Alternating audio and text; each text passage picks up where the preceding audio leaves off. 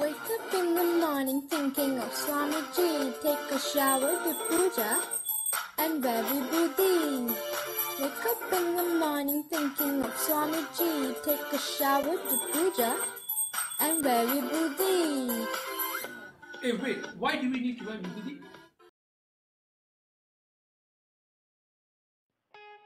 Have you ever wondered why Hindus wear these?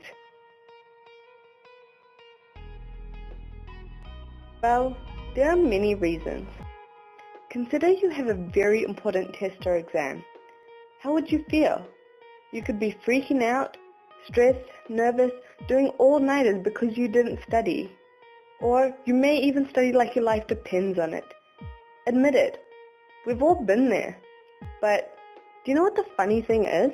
Reason for it, we study to get good grades so we can get a good job, so we can have a good house and a good life.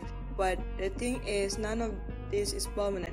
We go on living as though our bodies and our possessions are permanent. But is it real? At one point in our lives, everything as we know just becomes nothing. Everything becomes as good as ash. In Hinduism, Vibhuti is a sacred ash. We usually wear it on our forehead, but you can also wear it in our different parts of body. For me, unless I attend a funeral or someone close to me passes away, it does not really hit me strongly that I'm really going to die. That everything I have and everything I am is temporary. I just love Shaivism. It is a branch of Hinduism. Why? Well, for an example, in one of the scriptures in Shaivism, known as the Agamas, it goes so far to say that we should apply sacred ash when we wake up, when we go to bed, before eating and after eating, before sneezing and after sneezing, even before going to the bathroom and after going to the bathroom. You may think this is a little crazy and why we should follow it or practice it.